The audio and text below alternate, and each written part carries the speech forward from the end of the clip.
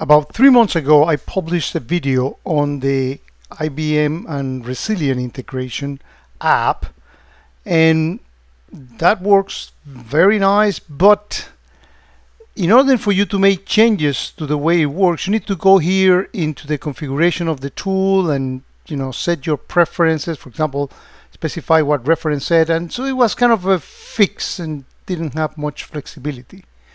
Now, there's been a new addition into the App Store, App Exchange, called QRadar functions for Resilient, which adds a couple of functions that we'll see in a minute: rules, actions, and workflows.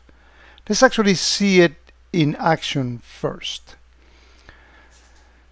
So we have sent a couple of offenses already to Resilient, and for example, if we go into anyone in particular, I mean this one in here, and we go into the artifacts and click here in action, we now have these new functions: add to reference set, and you can change this one and make it far more flexible. So for example,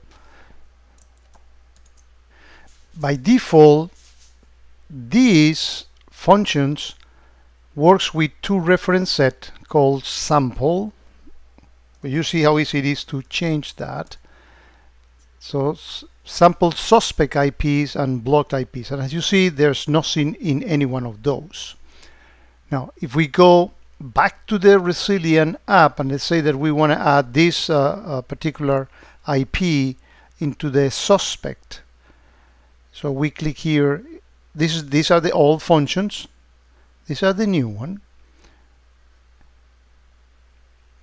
and we'll see that that is actually being executed. And if we go back to QRadar, we should see that 188 address being added. And again, you'll see the benefits of these being functions and the flexibility of it in a minute. So if we look again for sample, we'll see that that IP is actually in this.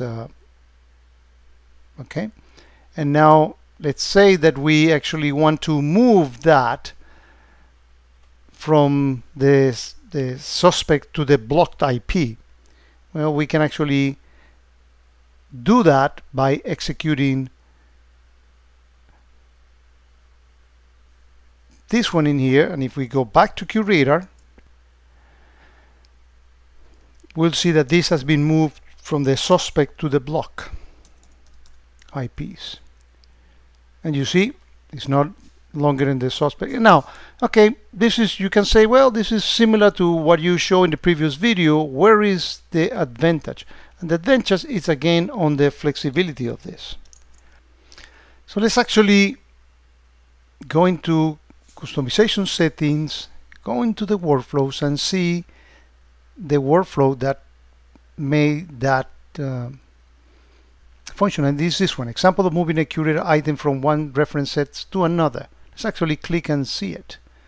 And now the advantage of this is that notice that this workflow is actually moves one stuff from another by first removing the item from a reference set and putting it into another.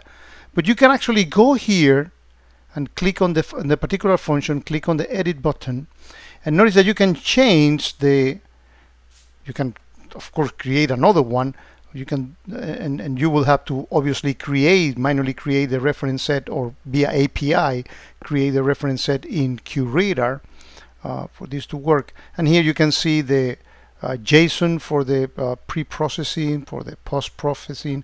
Notice that this is actually adding a node as part of the logic. So again, you don't have to go into the QRadar configuration to change these things. You can actually do them from here. Same thing with the other function, as well as the searches. So again, if we go back to the actual workflows, yep, I don't want to make any changes in here. Notice that these are all the workflow provided, and you can again edit them. Same with the searches. You can actually, go ahead and modify the actual function for the search. So here are all the functions, and you can again edit them, change them, modify them, make them suit, copy them, and there are also some rules that were also added as part of the package.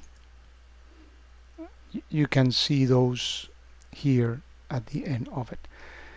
I'm going to be putting in the video description a link to another video that shows how I set this up. I mean, I have a little bit of a challenge with the documentation, so I made a quick video that shows how you set this up to enjoy this flexible way of improving the integration between QRadar